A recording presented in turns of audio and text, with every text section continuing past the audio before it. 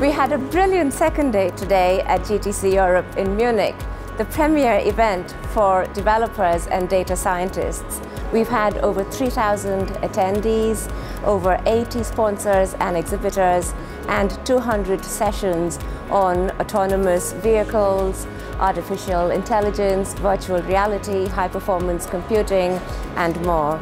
We started the day with the Women at GTC Networking breakfast.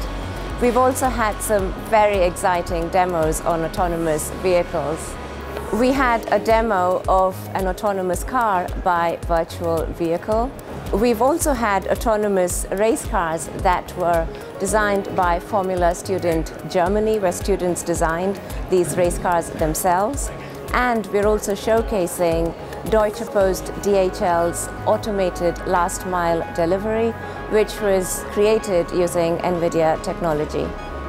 We've also had over 20 instructor-led labs offered by our Deep Learning Institute, which provides hands-on training to developers, data scientists, and researchers looking to solve the world's most complex problems using deep learning.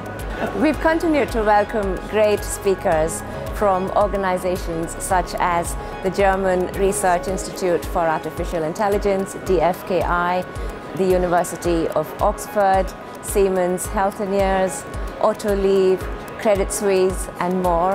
And I can't wait to see what we've got in store for day 3.